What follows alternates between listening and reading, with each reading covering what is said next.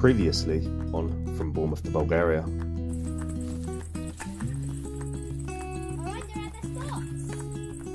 This is what we've done so far. We did it!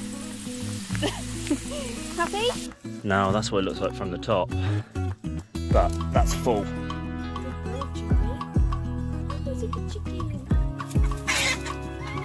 It's too much for me. I can. You look like you're in a concentration camp. Your first thoughts of the new chickens. So you can see all I'm doing is I'm just laying a bit of the cement just down the side here. Hi, I'm Jordan. I'm Lewis. Hi, I'm Leo. Join the Bye family as we up sticks and reroute from the hustle and bustle of the UK to a more simplistic life in Bulgaria.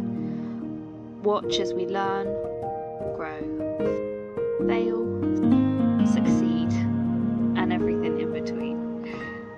From Bournemouth to Bulgaria.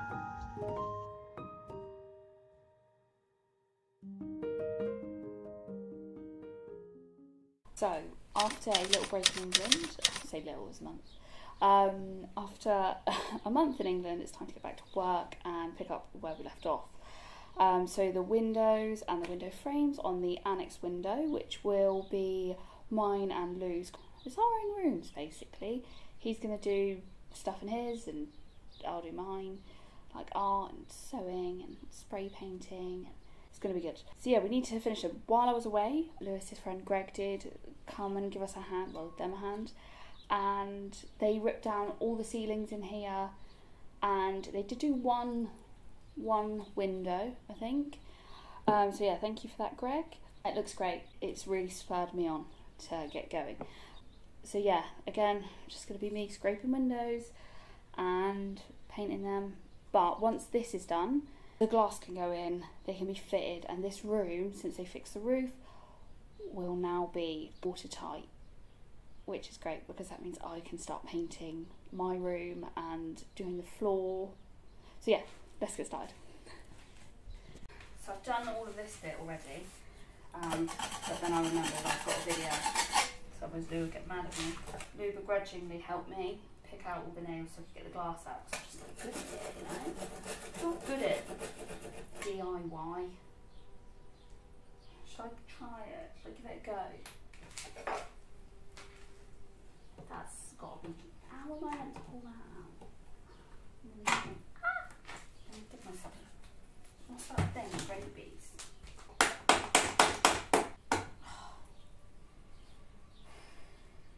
Crowbar.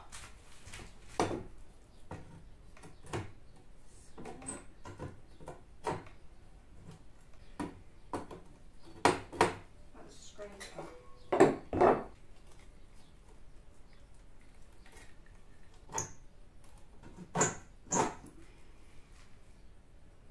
One more thing. I can hammer it out.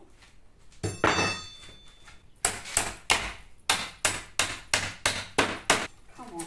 Come on. Oh my God. What am I hitting? 2 hours later. Yes! Screw you, Lou. Don't need you anymore. Okay, back to scraping. Join us on a trip down memory lane as we give away a Patreon video for free, and all you have to do is simply subscribe to our newsletter, where we will keep you updated with all the new videos, with any house updates, with any new videos that come out on YouTube or Patreon, and just generally keeping you in the loop. So for the first time ever, I'm going to give canning or jarring a go.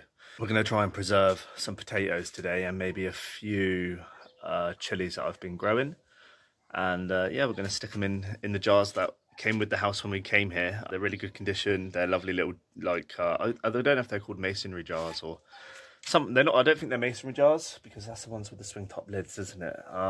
They're jars, but they're lovely jars, and therefore they're like single use jars. So I am currently just washing and sterilising and cleaning some jars up, and I will be boiling some potatoes in a massive saucepan that actually came with the property as well, which we've cleaned up. You would have seen me standing on it when I was building the septic tank when we first come here, when we just didn't have any equipment at all. And yeah, I knew that would have made Jordan mad, but it's okay. See, it's fine. It doesn't matter. It's all good. So what I'll do is I'll get going and I'll talk you through some of the stuff that I'm doing. So I've peeled a load of potatoes. I've washed up these jars, and this is the big pot that we're using. Inside the pot, we've got chopped and peeled potatoes. We're literally going to leave that for about three to 5 minutes, no more than that. And then I don't know if I can use the boiling water from the potatoes to put into the jar with the potatoes. I'm going to have a little look at that because I'm not too sure. But yeah, what will happen next is we'll put them into the jars with some white vinegar and a little bit of seasoning and some salt. And then we'll put the lids on, and then we'll put the jars in the boiling water after capping and sealing them off with this capping device, which is for single-use jars. I asked people on TikTok what I needed to do, and I had a lot of help from people on there, and they were really helpful.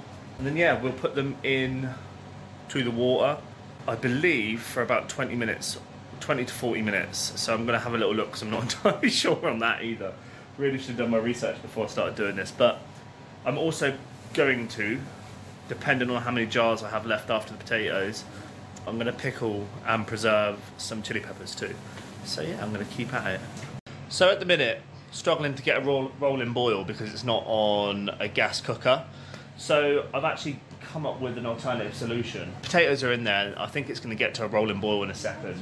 But I actually thought for jarring, using this would be better, which is my brew pot. But actually, it's kind of already set up to do it. So I can temperature control it really well.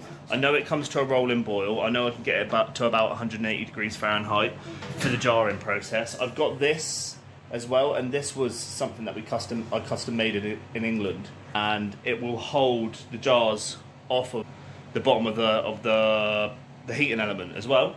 So I think using my brew pot to do the jarring process is actually going to be a better solution.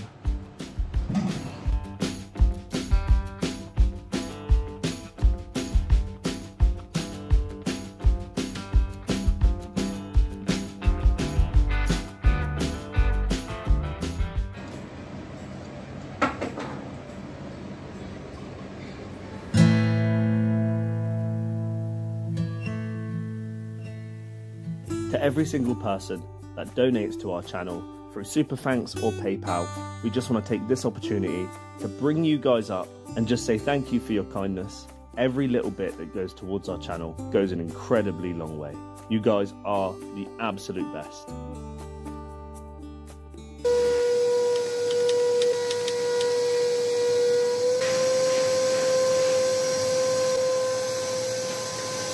Alright, so my plan in here is to come off of the shower room floor. So for example, what I mean by that, I'm going to show you because I can't explain it very well. So you see these tiles on the edge here, these are half cuts. And the reason they're half cuts is that the floor slopes straight down towards the drain. So obviously I had to half cut it so that it came flush with this edge, because these floors, this floor and that floor, one sits nice and level and the other one sits at a slope. So I had to cut it there because naturally that's where a cut would have took place. And I'm going to continue that cut and make a full tile cut here. And one of the biggest problems I'm going to have is that this floor here is not level. It slopes, it's higher that end, lower this end. And my guess is I want to start at the low point. Is that right? Because I want to work my way back. Because if I start too high, then it's not gonna line up very nicely, is it? With these two tiles, if I start too high. So I think it's probably gonna be best to start from these tiles here and then work my way back that way, which I can't see why it would be a problem. I think I'm gonna get all my cuts done first, get on with cuts done and then we'll go from there. But cuts first, we'll lay the floor out and then we'll go from there. Get lost in the words I say. I don't push pause, no I push play. I won't stop till I make a change. I withdraw on the things I make. I turn flaws into flawless traits. I build tall, never capped in space. I won't stop till I hear him say,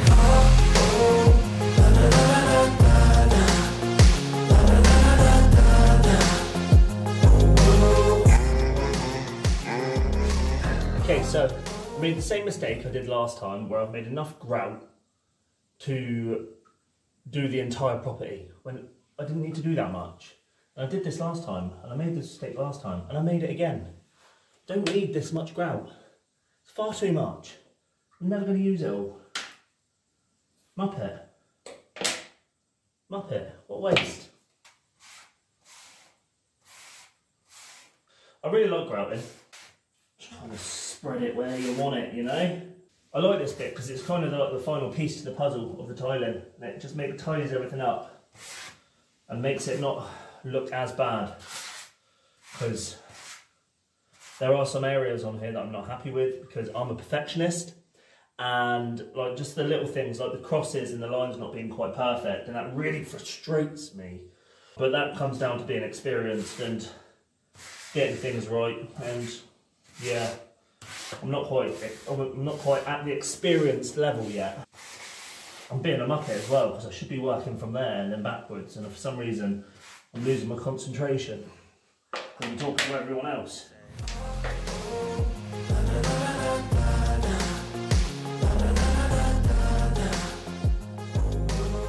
I have just finished grouting. That is another job ticked off the list. I mean, there's still a little bit to go, as always. Bit of silicone, sort the door out. But tiling done. Happy about that. Shall I show you? I mean, it doesn't look much different to when the pegs were in it, but it looks a bit better, so. There it is.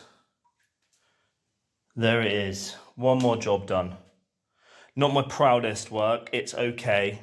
I'm not sure if I dealt with this section correctly, but hey ho. It works, it's functional, it feels good. Obviously the shower's still a little bit dirty, that needs cleaning because I've been working and standing in there, but overall that's a fully tiled floor, and that's going to be much nicer now when you get into the shower from this room, because we were standing on like a muddy, dirty floor, but now we can walk in, nice tiled floor, we'll get some hooks on the wall, still put a toilet back over there, we'll have some corner shelving in here, we're going to repaint as well, so yeah, it's going to look lovely. If you like watching our channel, please like and subscribe.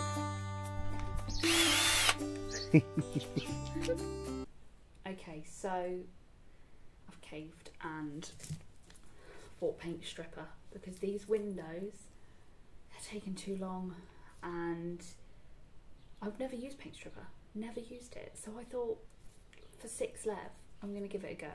So I don't know how to use it because it's all in Bulgarian. I'm guessing you just paint it on.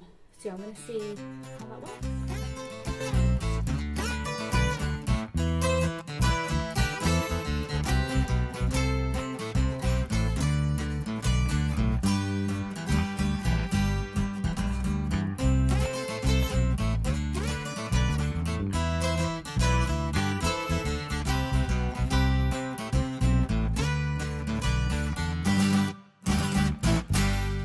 Rolling.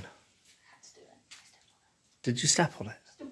It's only just been glued down, so maybe don't. Yeah, that's fine. I love how you were like, it's a nice piece of wood, it's got holes in. Isn't that like termites? Yeah, it used to be, it's not now. No, but we like that termite effect. I do like the termite effect, yeah, I think it looks aged. Yeah, and then we're going to put like shelves back there. Tell everyone your vision with this room now that we've done all the tiling. This one. What have you got left to do in here? Well, I want to paint these because they're ugly as hell. In a funky colour, you know, blue. And then put a toilet in, shelves. One day, Lou will put up this What is it? side holder. Wouldn't it be nice if we had like a piece of wood across here? It would actually. Wouldn't that be nice? And like a little shelf. And this has all got to be repainted. Probably get quite wet though, won't it, a lot? Yeah, but people do it. I've seen on Pinterest. Okay. And then I'm just ready for you really to pop up that stud wall. Whenever you're ready. Yeah. Just let me know, yeah? Will do. Yeah. There's no point putting the stud wall up until we've got all the tiles as well that are going over the stud wall, because otherwise the stud wall's just there getting wet. Yeah, So, I don't think you'll ever do it. I will do it. I don't think you will, mate. I will. You wait. Yeah. We'll pull this clip back up one day and you'll see. Do you remember when Jordan said I wasn't going to do the stud wall? Well, here I am, 70 years old. The stud wall. And then we've got to decide what we're going to do with the window. What, that up there? Yeah. It's not even like you can use it as a shelf or anything. Nah, because well, I you can. can't reach. Yeah, you can't. You're a midget. Yeah. Vertically challenged. So, I don't know. We get those, like, you know those box glass tiles?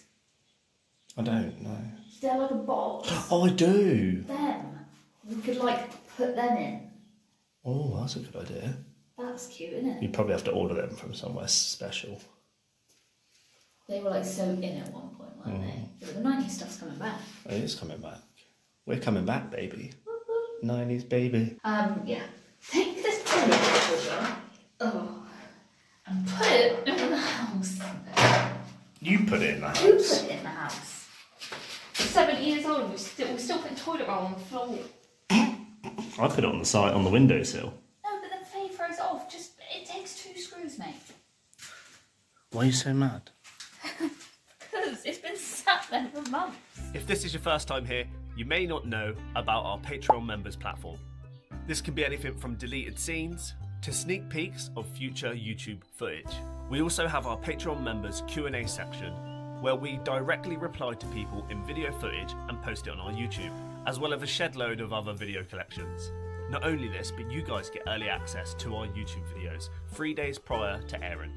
This members platform makes a huge difference to our lives here, and to access all of these cool features, you do have to subscribe on a paid membership, but don't forget that you can also join for free. So please come on over and join us anyway, whether you decide to join as a paid member or a free member.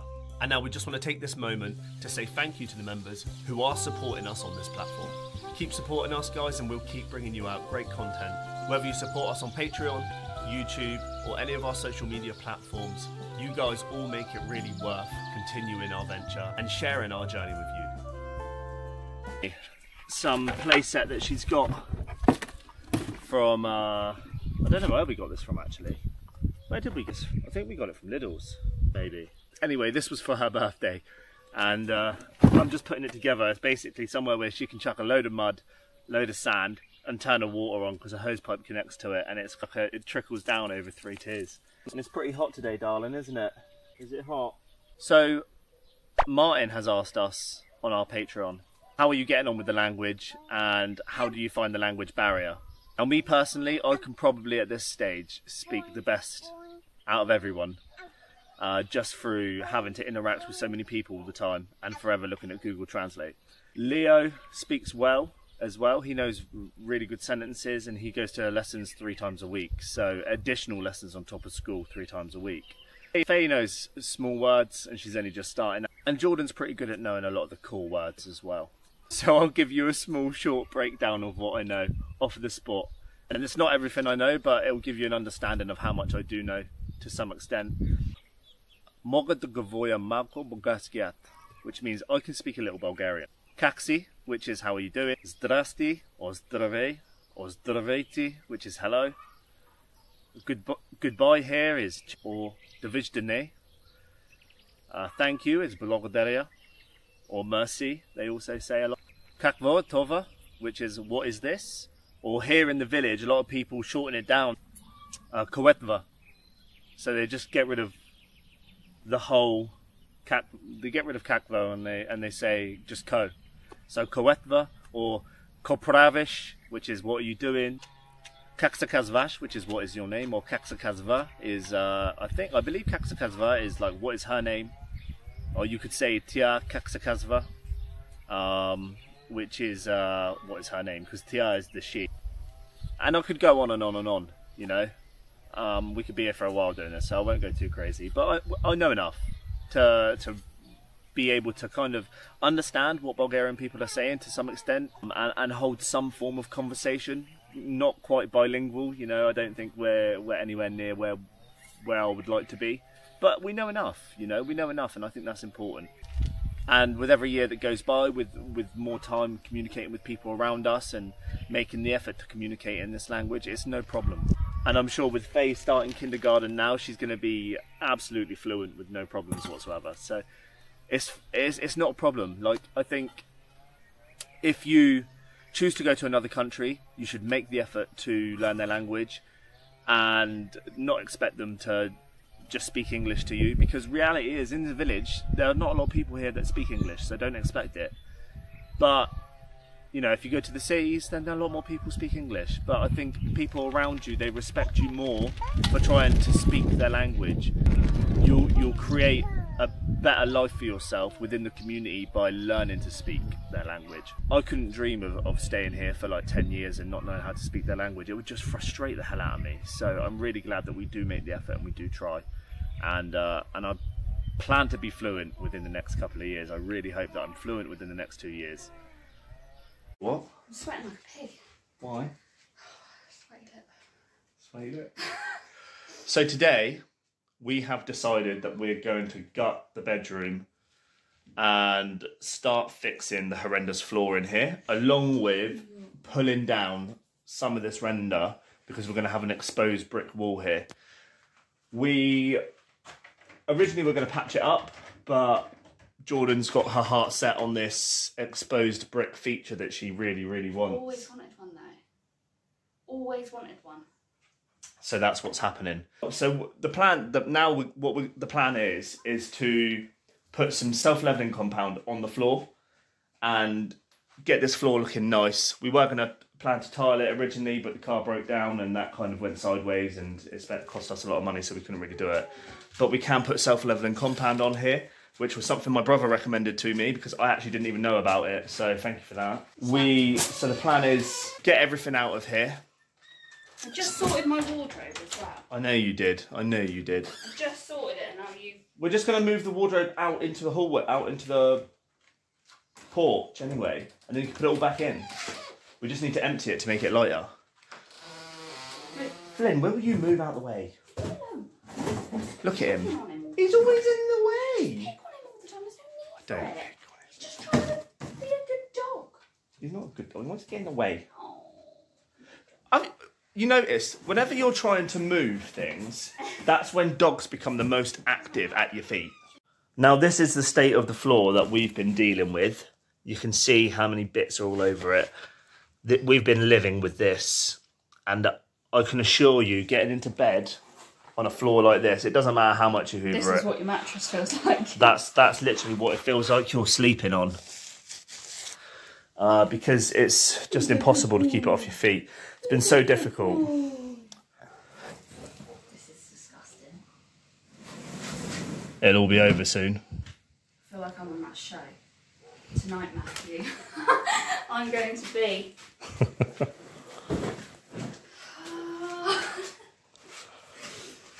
So we've just noticed that in here there's going to be a bit more prep work involved on the floor than I would have liked, or than I would have hoped. Typically, once we get all of the stuff out, like the wardrobe in a minute, we'll be able to really fully assess how much prep work is going to be needed. But what the problem is that we believe the floor was built, they fill it with mud and then they just slab a load of concrete on top. And then that sets, and then that's your floor. I'm not 100% sure if that's how they do a floor, but that's kind of how it feels, because underneath this floor, we're on a first floor, I believe that it is filled with dirt and rocks, because I can see holes in the floor in this room. And I believe that it's filled with dirt and rock, and the dirt and the rock has finally settled and sunk away from the floor. And now there's a hollow gap underneath the floor. Realistically, what we probably need to do, if I'm honest with you, is probably tear the whole floor up and then pump a load of concrete in it and then start again. But if I'm just not going to do. I'm not going to do that. I'm not going to do that. I think what we can do is find the weakest areas of the room, and then I think we can fill that with concrete and cement and allow that to set on top of what's there, creating a better foundation for the compound that we're going to put on the floor. I'll show you what I mean by what the problem is. This is a prime example. Now, it wasn't cracked like this earlier, but once I started stepping on it, noticing that it was weak, you can see here in this area just how bad it is. And I need to do something about that, because that is no good. That is no good. I can see that it probably comes to about this area here. That's probably where it's going to break off. So I'm going to break it off there on that along that crack line. And then we're just going to fill it with concrete and just make it a bit more secure than it is, because that's no good. I can't lay on top of that. That's rubbish. But for the majority of the rest of the room, you know, it's pretty good. So it's only in some areas that it's really bad. It really isn't everywhere. So I think the quickest and simplest solution is to find the worst parts, fill them with cement, and then I think we can do more to the floor and we can lay our compound on top once we've cleaned. So on purpose, I've made a reasonably runny mix. And the reason being is so that it gets under areas that are kind of weak and hollowed out. That's my plan anyway. So we're just going to give it a pour in. I can't find my trowel, annoyingly.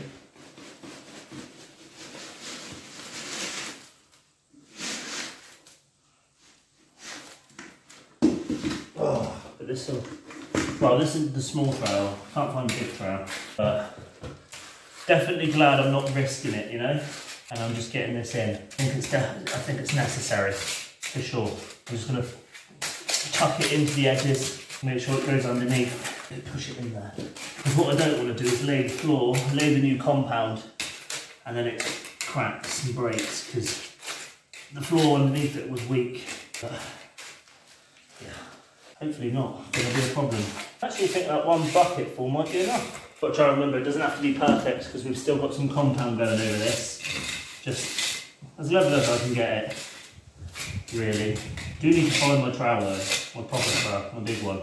This is probably the best bit of floor in the room right now. Okay, so we've patched up this area and we've patched up over there, and that really was all the only areas that needed patching up. The rest of the floor is pretty darn good.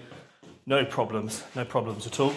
The rest will just be fine with the compound. What we're going to do now is we're going to focus on exposing this wall. So the plan is to get the SDS drill and start chiseling away at this and work our way along to this side. And then I'm going to run an angle grinder in this corner and cut it flush and then chisel it off so it doesn't break away too much of this wall, which we're keeping. Let's get to it. Let's get on with it. Lots to do. It's about to get dusty.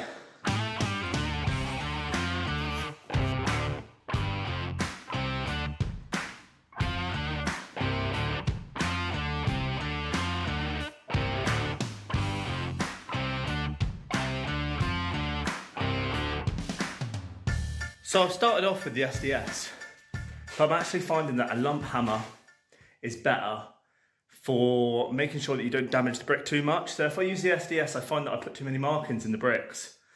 And if I use a lump hammer, I don't put any markings in the bricks. So I think I'm just going to lump hammer it from now on. Come on, get at it. Is it meant to be this? Which handed am I? You're right, babe. Doesn't matter, I'll use both. So does it matter which hand's on top? Do whatever you feel comfortable with. I think it's this way, but let me try it. Oh no, it's definitely this way. Not used to using two hands. That was a low blow, mate. That was a low blow. Right. Where's your for the record? What? For the record. Let's get going. Oh, look at me. I've gone straight to the rush. Boom. Now hit the middle. Ooh. I'm mint. think this looks lovely, don't you? Yeah, it's nice. I actually do like it. It'll look nice once we're finished with it. Yeah. Never had like an exposed brick wall. No, you do. Reminds me of Friends. I don't know why.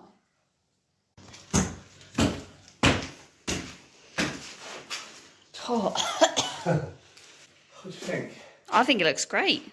It looks good, doesn't it?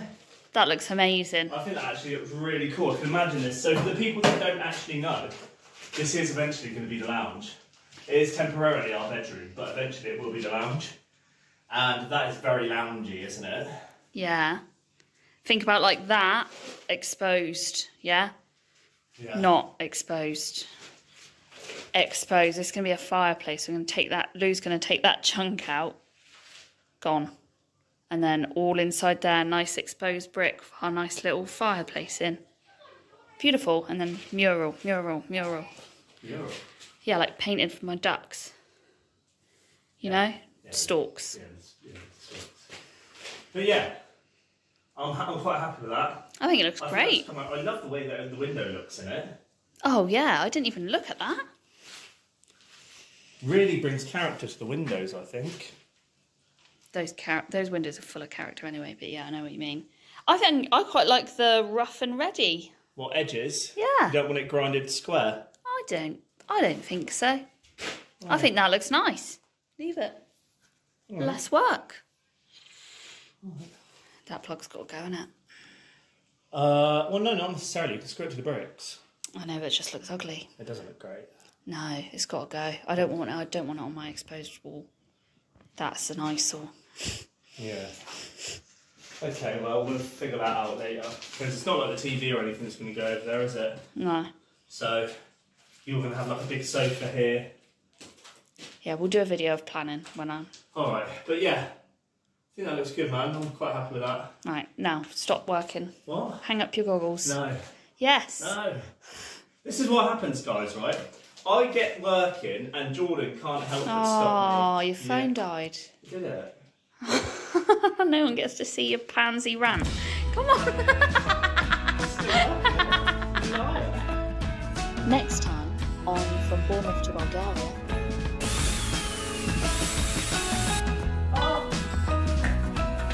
We've got the brick wall finished. The exposed brick wall is... There's still a little bit more to go, but like we can lay the floor now.